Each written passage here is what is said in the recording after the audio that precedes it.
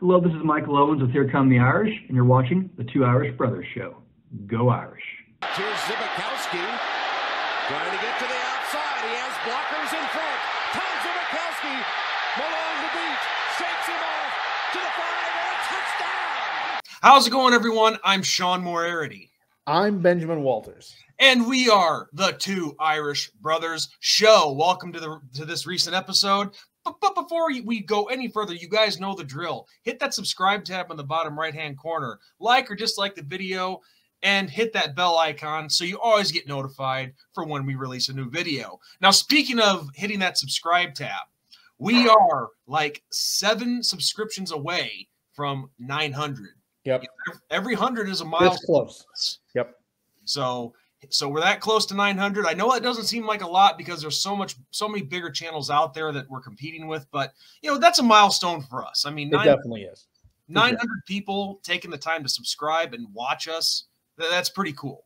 That's really cool. Yeah. But also, we have a couple of announcements for you guys. Obviously, you heard Ben here talk about his schedule change. So we will be able to do more stuff during the week, and we have a big announcement to make. We are going to be going live at least once a week anyway, and our set date is every Thursday night. A time to be determined, but we're looking at Thursday nights. So Ben and I will be live, and we hope to see you guys there, as many of you as possible. It's going to be a lot of fun. And also, the other things like Ben's date with a few Happy Meals, that'll be happening in the near future sometime. That is happening pretty soon. Okay. All right. We haven't even talked about it yet. Not too much anyway. But we also have our Battlehawks talk coming up pretty soon. Yep. More to come on that, but I want to keep it a surprise. We got something awesome coming out. Yeah. So with that mouthful said, Ben, I might as well just give you the mic and let you roll. Because I know we were talking early last week. You have a lot of things on your mind that you want to get off your chest. So I really should just let you roll with this right now. But let's just start there. Just dive right in. Talk about the stuff that you've had on your mind. I mean, we need to talk about being an elite fan base. Okay. Like, we're in year 3 with Freeman now. Okay. And the schedule is favorable this year. Okay. Like, and on top of the schedule being favorable, we have a 12-team playoff starting. I mean, the chances of us making playoffs are significant to the highest degree. Like, it's absolutely awesome. But if we want to have an elite team, we have to have an elite fan base. Why would a guy want to come to Notre Dame if you're selling the stadium out to other schools? And we've talked about this many times, I know, but you can't. I'm sorry. Like, it's one way or the other, okay? Like, it's one way or the other. Alabama doesn't get taken over. I'm sorry. Ohio State doesn't get taken over. Clemson doesn't get taken over. On big years for these other schools like LSU, Auburn, Washington, Oregon that are making runs, Texas, they don't get taken over. I'm sorry, they don't. And like, why NIL aside, because I know like the NIL is now affecting some of these guys' decisions legitimately, which I get it. If you can make a bunch of money, go for it. And if it's Colorado that's going to help you do that, then by all means. But why would a guy want to come to Notre Dame if he knows that the stadium is going to be overtaken by Ohio State fans, or the stadium is going to be taken over by Nebraska fans, or the stadium is going to be taken over by Georgia fans? Like, I don't like it. I don't like it. And I feel like our fan base has this sense of like borderline entitlement to winning a national title. Well, we haven't done it since what? 88? Like, I mean, and you have to put it in perspective. Okay. There's 23, 25 teams, whatever it is now, in maybe even more at this point in Division I. Now, I understand that it's not really a 1 in 125, for an example. It's probably more of like a 1 in 15 chance of winning the title because there's probably only 15 teams that could legitimately do it.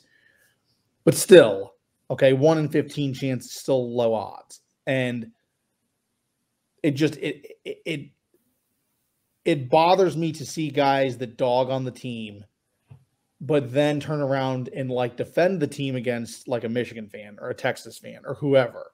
You can't say the team's going to go 8-4, and then on the same breath go, well, we're better than Michigan. Okay, well, you can't have it both ways. I'm sorry, like you can't. Yeah, which one is it? We're either going to go 8-4, in your opinion, or we're going to win it all. We're better than this team. What is it? Make up your damn mind. So I hear you, Ben. That's just my issue. And is this just stuff that you're seeing from fans across social media, or like what triggered? I mean, social media and people that I bump into and people that I've talked to. I mean, I have friends that, you know, call themselves the realist, and I know we love that term here on our show. Oh yes. T-shirts coming soon.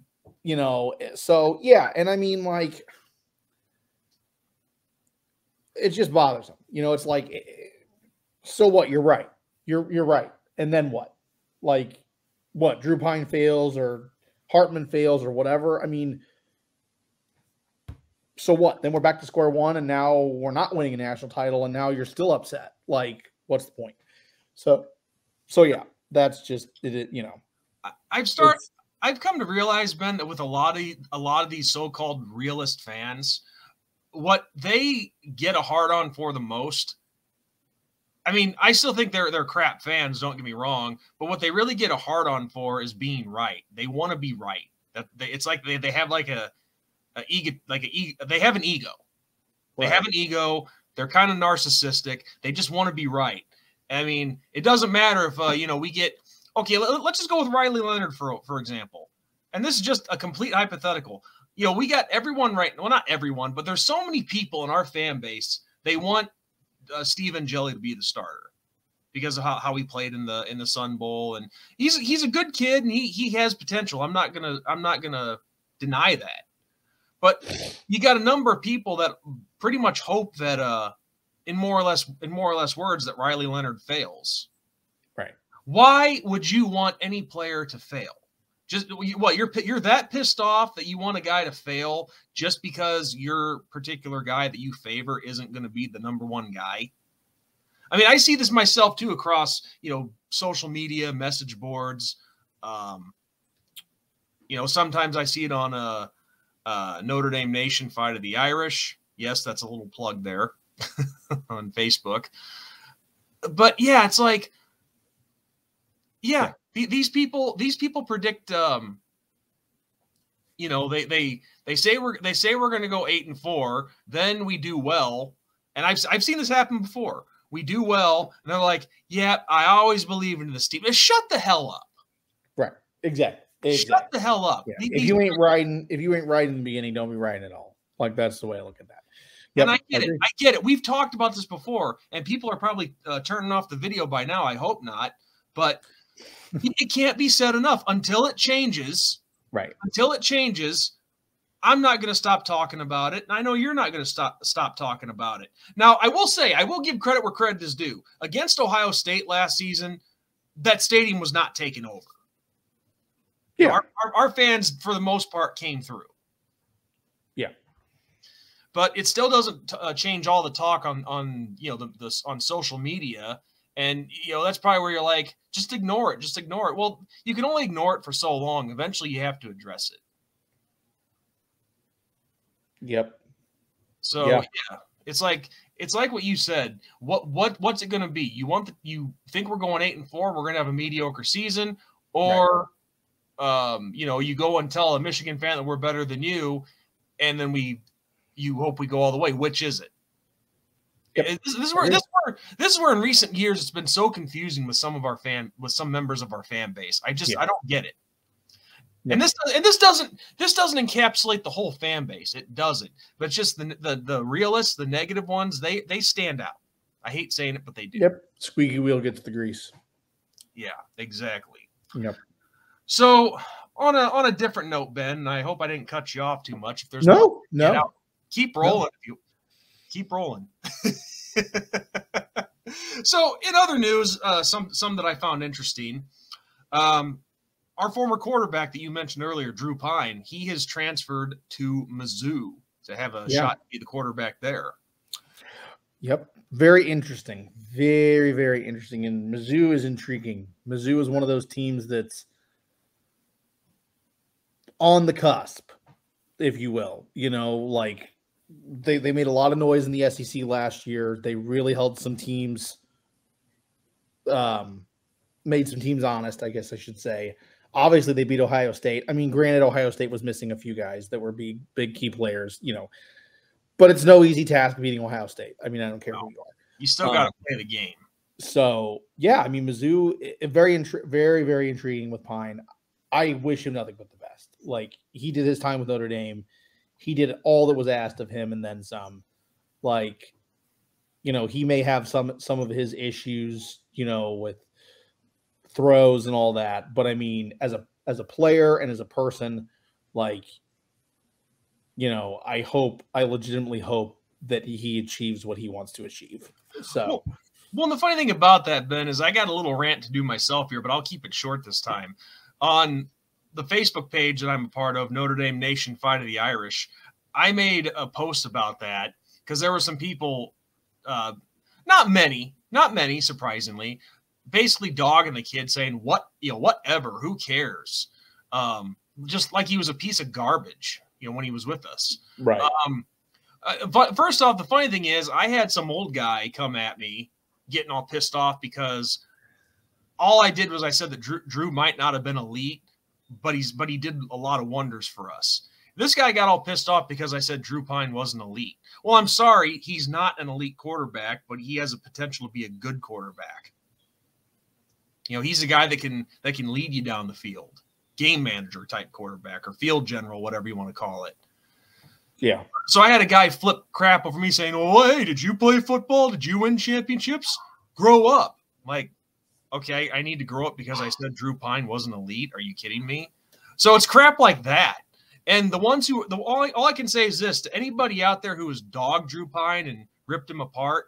Hey, he wasn't the sole reason, but he was a big part of the reason that saved one of the key factors that saved our 2022 season.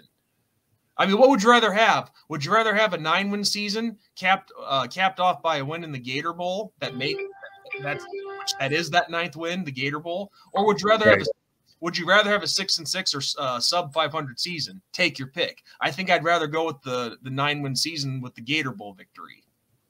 Yeah. So it's like I don't understand dogging this kid. And he put up good numbers for us too. It's like they see for the line play that he had. Yes. He put up some decent numbers, yes. So but in general, I just don't understand dogging these. Like I can understand if you're trashing on a college player who has a big mouth and an ego, and hence your guys like Caleb Williams and right. Who's another one that had a big mouth, and well, I'm sure it'd take hours to list a bunch of them, but I can't think of names right off the bat. But anyway, it doesn't matter. I can understand that because they're putting attention on themselves and asking for it. But when it's a kid who's playing his guts out, trying hard, keeps to himself, doesn't open his mouth, why would you trash a kid like that? Right. Yep. Not deserving whatsoever of that. Yeah. Nope. I agree. So I'll never understand it. No. I mean, they're kids. Which I find interesting too. He has 3 years of eligibility left, which I don't know how that works, but so he could potentially be another Sam Hartman, a veteran and a college. But yeah, so all I know is I'll forever be thankful to Drew Pine stepping up in 2022 the way he did, and there's no reason to dog him. No, not at all. No, I totally agree. So one thing that we could also talk about, Ben, March 11th, 2024, today, a few big things happening. One, starting locally, it was day one for you at your new job. Mm-hmm. Two, it's my younger brother's 37th birthday, and three, come on, where's the camera? Okay, there you go. 3. the start of NFL free agency. Well, the legal tampering period. Yep. So what a day. Yeah. What a day. Just, I mean, some of them we knew. Like, some of them you kind of knew were coming. Some of them. But others, you were just like, oh, really? So I got to start with the Bears. So we signed. This was technically the night before, but they added it on today to make things look better, like we were more active. But we basically secured our defensive backfield with what's his name? We signed a safety to a 2-year deal. He was a former Pro Bowler. Why am I blanking on his name? But anyway, but moving right along, though, we also, the big one that I couldn't believe, but I'm happy about, running back DeAndre Swift. Because I was so sure that the Bears were looking at Saquon or possibly a Derrick Henry. Yeah. Which I would have been happy with either one of those guys. But, well, DeAndre Swift, he's good, and he was more of the budget. Well, I think he was more of the budget, and I think you're getting a better overall healthy back than Saquon and or Derrick Henry. Like, Saquon's talent level is just on a whole nother level than most people, but his problem is he just can't stay healthy. Swift has been healthy and has produced. Yeah. So, and Henry's towards the twilight of his career. So, I mean, Henry isn't going to be the every down back.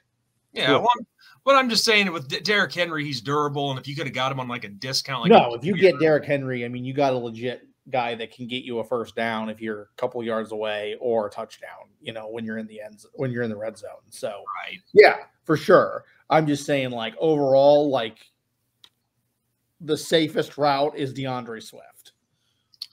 So, well, let's get to your Dolphins. They made a little bit of a splash on defense. Yeah, picked up linebacker from Seattle, which I was happy about. On the other side of that coin, though, we lost Andrew Van Ginkel, which I'm very sad about. He signed with the Vikings, and he had said multiple times he wanted to stay with the Dolphins. So I'm really, really sad. He played for Wisconsin in his college career. Very underrated, very overlooked guy on the team by people who didn't watch Dolphins day in and day out. So I'm sad to see him go. We re-signed Robert Hunt. Us Notre Dame people know Robert Hunt very well. He was instrumental in both of Georgia's victories over Notre Dame in recent years. So I'm glad to have him back, because he was legit pancaking Notre Dame players when we were playing against Georgia. So I'm happy to have Robert Hunt back, because he's been very healthy and he deserves the money that he got. Another underrated lineman, like, people think like Quentin Nelson and some of those other big name guys, but Robert Hunt has been phenomenal. So I'm glad that we were able to re-sign him. Yeah. But the big signings, man, like the ones across the board, dude, like Josh Jacobs to the Packers. Wow. I'll say this. I'd rather face, being a Bears fan, I'd rather face Josh Jacobs than Adam Jones. Yeah. Okay. Yeah, Adam Jones, right? Aaron Jones. My bad. I can be bad with names. I don't know, man. Jacobs. I think Jacobs slowed down because of how bad the Raiders were. I think Jacobs is going to be he's going to be pretty dangerous for the Packers if they can keep that line going. I mean, I don't like the Packers at all. Like, as a person who is not a Chicago fan and not an NFC North fan, I cannot stand the Packers. But Josh Jacobs, in my opinion, is a phenomenal running back.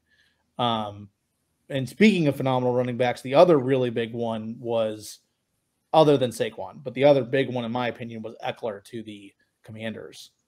The Commanders are building something right now. Like, they have made some moves, and I was like, holy cannoli. Like, they could potentially be a pretty big dark horse for this upcoming season if they can keep trending in that direction. Obviously, Saquon makes the news. So right. Well, let's talk about some of the other key signings that I want to it'll come together once you hear it. But look at all. Let's talk about in particular all the quarterback movements. So Yes. We'll start small. Gardner Minshew went to the Raiders. 2 years, I think $25 million. A safe little pickup for the Raiders. Yes. Yes. Russell Wilson going to the Steelers, which that was announced last night, if I'm not mistaken. Yeah. Then of course, Kirk Cousins, 4-year deal with the Falcons, so he's leaving the NFC North. I want to say there was another quarterback, but we got Mac Jones going to the Jaguars. Yeah, that was like yesterday or the day before. Yeah. Yeah. But so here's what's interesting for me. Not to bring, I know I'm taking it back to the Bears here, making this a Bears talk, but I'm not trying to. I'm kind of happy about all these moves because I don't care what anybody says. I want to keep Justin Fields in Chicago. We got so many Bears fans that are hell-bent on trading him and wanting to draft Caleb Williams. No, I'm sorry. And I'm not saying this because I'm a Notre Dame guy and because Caleb Williams is USC. I'm not sold on him. I am not sold on Caleb Williams. Why? And to be fair, USC, they didn't exactly have it all put together, like as far as offensive line and so on, right? Mm-hmm. Well, here's the thing, though. Caleb Williams, despite all that, when he's actually played a good defense, he's been exposed when he's played against a good defense. And on top of that, he has character and behavioral issues. I mean, yes, I'm just going to say it straight up. It's weird when a guy paints his nails. I'm sorry. Well, actually, no, I'm not sorry. I think it is weird. But not just that, it's what he paints on them. FND, F Utah. No class whatsoever in that. Yep. And then doing things like jumping up into the stands and crying with his parents after he lost a game. Well, listen, there's nothing wrong with showing emotion. I'm not saying that that's wrong, but don't make a spectacle, dude. Wait till after you're out of the stand or out of the stadium. Do it behind closed doors. But when you make a spectacle and presenting yourself that way, and then on top of that, rumor has it that he wants a minority stake in whatever team drafts him. I'm sorry. No, who the hell do you think you are? You haven't done shit yet to even be mentioned, even be mentioned or talked about in the same category with something like that. So I'm sorry. I'm not sold on Caleb Williams. My initial impression, I think he's going to be a bust. The Bears would be better off keeping Justin Fields. Trade, and as unusual as it is, for the second year in a row, you trade that number 1 pick, which, again, I know it's unusual, but do it. Get yourself some more capital, especially for this year's draft, because we only have 5 picks so far in this draft. I mean, yeah, granted, you got 2 number 1s, but still, we have nothing in the second. We have 2 fourth round picks, a 3rd round pick, but after the 4th round, nothing. Yeah. So what's the best way to build capital? Moving back. Yes, moving back. Moving back. Yeah, I agree. So it's like, that's also something else too, is the Bears franchise can't be doing this every 3. You can't be doing this. You can't be having a different quarterback every 3 or 4 years. And this is one of the reasons why I hate the Packers, other than them beating us, is they know how to work with quarterbacks. Why can't that be the Bears? Why can't that be us? Of course, some people are going to hate that I say us, but whatever. I don't know. But I'm not trying to make this about the Bears. I'm just, kind of venting some personal frustrations with my favorite team. Yeah. No, I get it. Believe me, I live in Bears country. I mean, I live in Illinois, and as a non-fan who doesn't have any skin in the game when it comes to that team, I see things and I'm like, really? Do you really want that? Like, do you really want to go down that road? Do you see the problem here? Like, I see the problem and I don't even root for your team. So, yeah. Yep, I agree. Yeah. And there is no, and this is something I tell people, there is no metric, none. There is no metric anywhere that's going to say this guy is going to be elite and this guy is going to be a bust. There is nothing. It is all chance. It is literally a dart throw in the dark of whether Caleb Williams is going to be a bust or not, whether Bo Nix is going to be a bust or not, Drake May, you name it.